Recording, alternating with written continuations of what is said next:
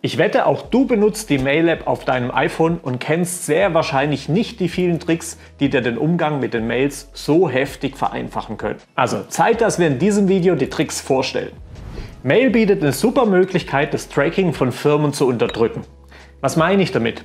Firmen wollen zum Beispiel bei Newslettern natürlich gerne sehen, wie viele Leute die Mail öffnen und diese dann halt eben auch lesen. Dazu wird eine winzige, transparente Grafik, ein sogenannter Tracking-Pixel, mit in die E-Mail integriert. Beim Öffnen der Mail wird jetzt das Bild aus dem Internet geladen und darüber kann dann eben gemessen werden, wer und wie oft diese Mail angezeigt hat. Apple gibt dir die Möglichkeit, genau das zu unterdrücken. Dazu gehst du in die Einstellungen, dann auf Mail und dann in Datenschutz. Hier aktivierst du jetzt einfach Mail-Aktivität schützen. Schau, dass die wichtigen Mails nicht untergehen. Gerade wenn du viele Mails am Tag bekommst, kann das natürlich leicht passieren.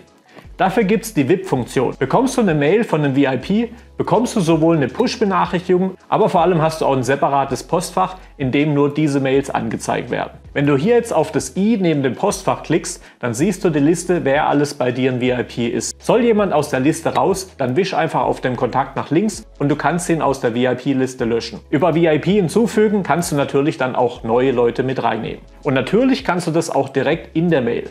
Klick dafür einfach auf den Namen und dann zu VIP hinzufügen.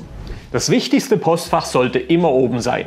In der Liste der Postfächer kannst du oben auf Bearbeiten gehen und die Postfächer so in deine Reihenfolge anordnen. Und die Postfächer, die dich überhaupt nicht interessieren, kannst du links einfach ausblenden. Hier hat es übrigens einige nützliche Ansichten, wie zum Beispiel heute. Darin findest du immer alle Mails von heute oder auch Mails mit Anhängen und so weiter. Mit Sicherheit bekommst du häufig Dokumente geschickt, die du unterschreiben sollst. Auch das geht komplett digital in Mail. Du kannst die PDF einfach öffnen, bearbeiten, unterschreiben und einfach wieder zurückschicken. Und das super einfach. In der Mail hältst du einfach die PDF gedrückt und dann hier auf Markieren und Antworten. Über das Plus bekommst du eine große Auswahl an Tools, unter anderem die Unterschrift. Wähle hier jetzt einfach deine Unterschrift aus und du kannst sie an die richtige Stelle setzen und auch in der Größe noch verändern. Mit den anderen Werkzeugen kannst du zum Beispiel Textmarker setzen oder auch einfach etwas eingreifen. Und wenn du beim Zeichnen ähnlich gut bist wie ich, habe ich noch einen Bonustipp für dich. Zeichne eine Form und halte am Schluss kurz fest und dein krummer Kreis wird zu einem richtigen Kreis. Das geht zum Beispiel mit Dreiecken, Vierecken, aber auch mit Pfeilen. Und wenn dir das Ganze irgendwo mal zu klein ist, kannst du natürlich mit 2 Fingern auch zoomen. Am Schluss gehst du dann auf Fertig und kannst dann eben auswählen, wem du alles antworten möchtest oder ob du die Datei vielleicht sogar in einer komplett neuen E-Mail verschicken möchtest.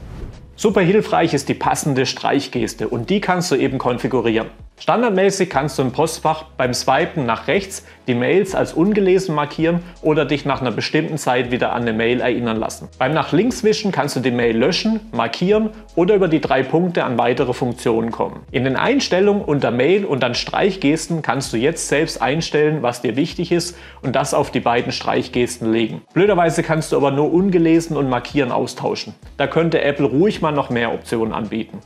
Was viele nicht wirklich nutzen, ist eine Signatur. Aber auch das geht eigentlich total einfach einzurichten. Geh in den Einstellungen zu Mail, scroll hier dann zur Signatur. Hier kannst du jetzt auswählen, ob die Signatur bei all deinen Mailkonten genutzt werden soll oder zum Beispiel nur bei einer geschäftlichen, aber nicht bei der privaten eine Signatur haben möchtest. Natürlich kannst du auch mehrere Signaturen anlegen. Hier fügst du jetzt einfach den Text ein und der wird bei jeder Mail eben unten angehängt.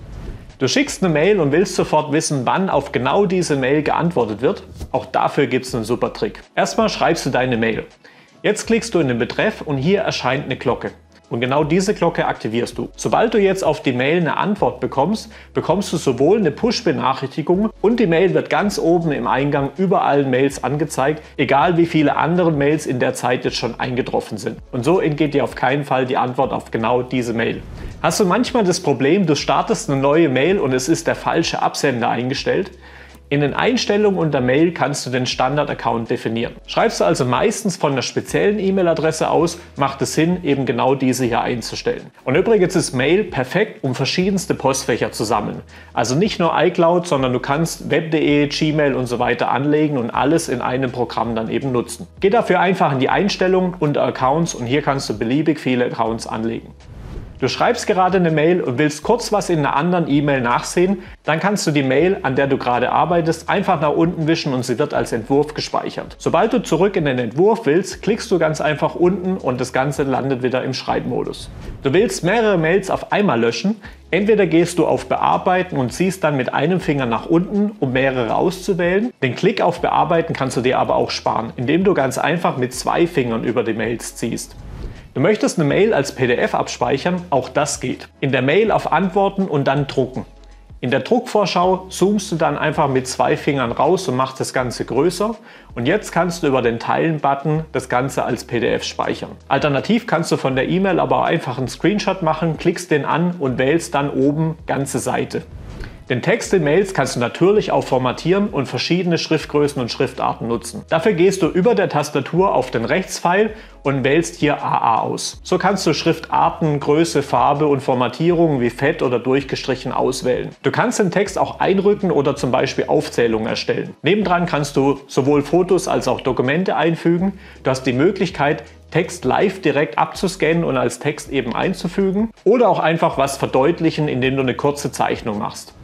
Du möchtest eine Mail nicht sofort absenden, sondern zu einer bestimmten Zeit? Dann einfach den Senden-Button kurz gedrückt halten und du kannst die passende Zeit auswählen. Die Mails, die du fürs spätere Senden markierst, findest du übrigens auch in einem eigenen Postfach und kannst diese so lange editieren, bis sie dann wirklich verschickt werden. Du hast dich vertippt oder zu viel gelöscht? Dann schüttel doch einfach mal dein Telefon und du kannst die komplette Aktion rückgängig machen. Wenn dir mal jemand auf den Keks geht, dann kannst du die Person auch blockieren. Einfach auf den Namen klicken und dann auf Kontakt blockieren. Wenn du dich mal von einem Newsletter abmelden möchtest, dann musst du nicht ganz unten irgendwo klein den Abmelden-Button suchen, sondern Mail zeigt dir das hier oben sehr deutlich und prominent an. Du hast eine Mail verschickt und dann fällt dir ein, verdammt, da war noch was. Du kannst die Zeit einstellen, in der du E-Mails widerrufen kannst. Geh dazu in die Einstellung unter Mail und hier ganz unten auf Verzögerung des Sendewiderrufs. Perfekt, danke dir fürs Zusehen.